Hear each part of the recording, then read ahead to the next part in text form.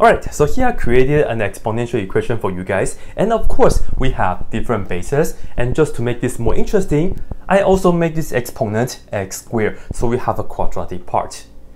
I know x is equal to 1 is the answer for this, but do we have any other real answers?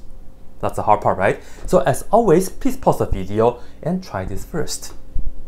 Done? Alright, let's see. Unfortunately, we cannot combine this yet, right? Maybe we can try to divide the 2 to the x on both sides, but if we do that, we'll end up with 3 to the x squared. That's equal to 6 times 2 to the negative x. But still cannot do anything, huh?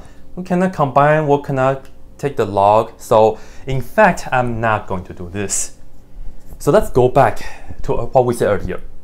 Our best bet is to combine these two parts. But in order for us to do so, we must have the same base. So let's look at the 2 right here and think about how can we change that to become a 3. Please don't say just add 1 to it, because we have to deal with the exponent. So now let's see how we can do this. For the 2, we really want to see a 3. But you know what?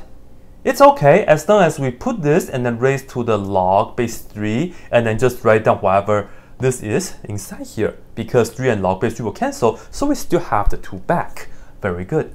And then we'll take this raised to the x power and then times 3 to the x squared power, and that's equal to 6. But let's do the same thing for the 6, which is 3 to the log base 3 of 6.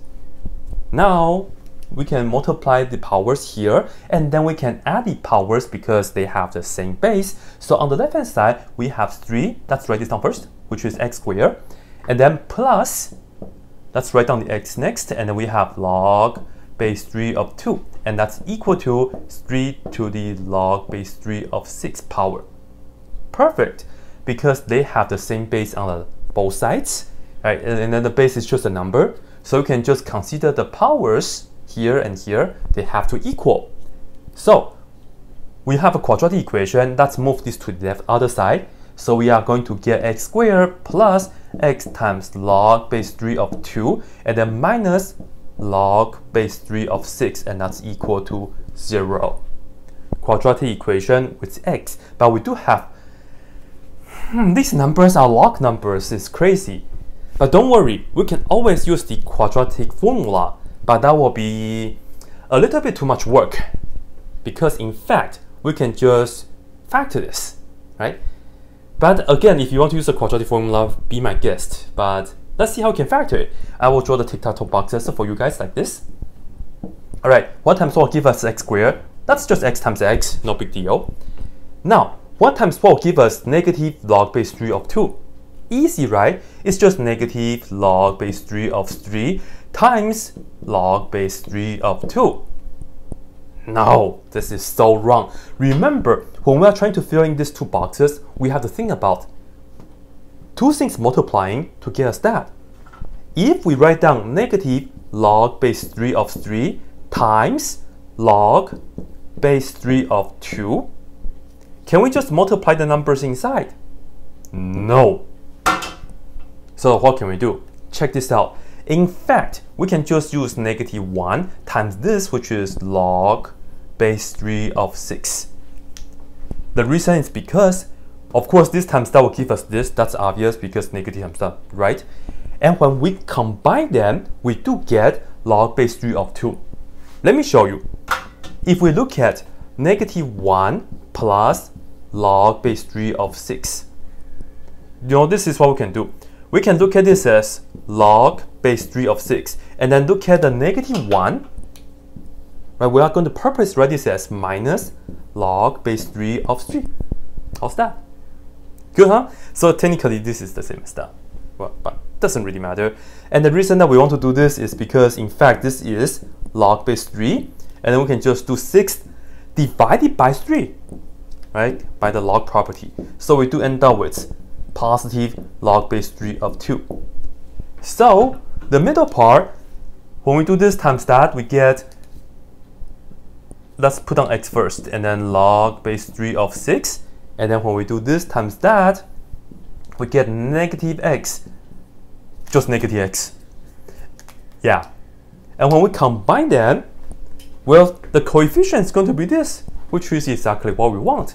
So let's see, this right here factors to be x minus 1 times x plus log base 3 of 6 equals to 0. So ladies and gentlemen, we do end up with our answer earlier, x is equal to 1, and the other one is x is equal to, put that to the other side, so negative log base 3 of 6. And then, in fact, they are both correct. You can go ahead and go back there and then check it, but you can also trust me, they are the correct answer. Yeah. So, yeah, I find that this right here is pretty fun, but the deal is that, yeah, this is the key. And then you can always use the quadratic formula to solve quadratic equations, but if you put a 6, the factors really nicely. I do have a really bizarre question I would like to propose though. This right here works out pretty nicely because we have a multiplication, but what if we have this 2 to the x plus 3 to the x squared, and that's equal to 6. In fact, I don't think there's any nice way to solve this kind of equation. I have no idea. So I'll just put down a question mark.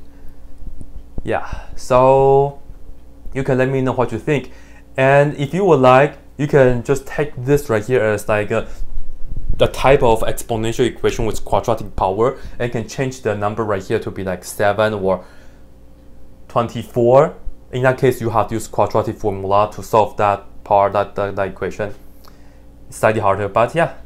Anyway, that's it. Check out my other videos for more questions like this.